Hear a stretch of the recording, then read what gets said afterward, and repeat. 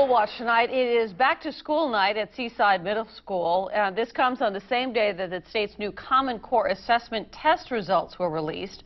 Action News reporter Lauren Seaver is live in our Salinas newsroom with what parents are saying about the scores. Yeah, Aaron, as students and parents walked around Seaside Middle School learning the curriculum and meeting the teachers, we decided to conduct our own learning experiment. Take a look.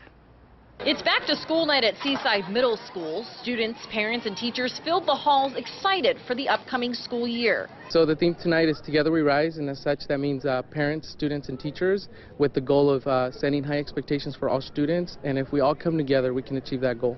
Back to school night for Seaside Middle happened to fall on the same day the state's new Common Core assessment results were released. And Monterey County has some work to do. Only a third of Monterey County's students met or exceeded the English standards.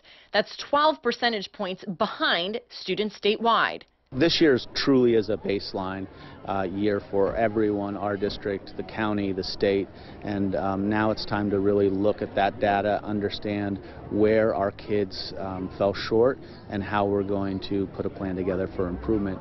We decided to put our interviewees to the test. We found sample test questions online and asked them two simple math questions, one for third grade, the other for sixth. I think it's this one right here.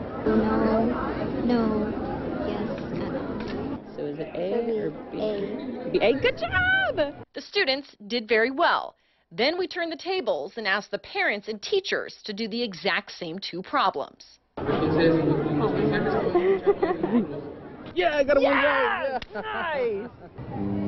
Nice. 7 times 6, no. Nice job, all right? So you got, that's third grade math Okay. though. Okay, so All right. here we go. Now we're going to sixth grade.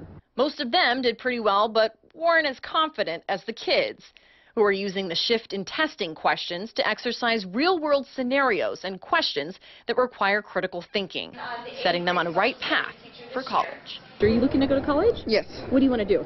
I want to be a police officer. You guys ever thought about college? Yes. I'm going. You looking to go to college? What do you want to do? I want to be a heart surgeon, so I'm going to UCLA. Wow, you have it all planned out. I want to be either an art teacher or an artist.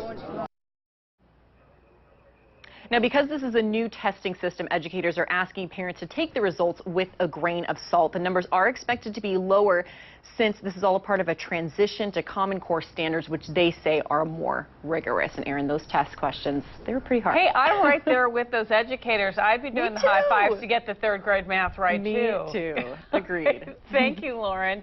Parents in Monterey County Public Schools should be looking for the results by the end of the month.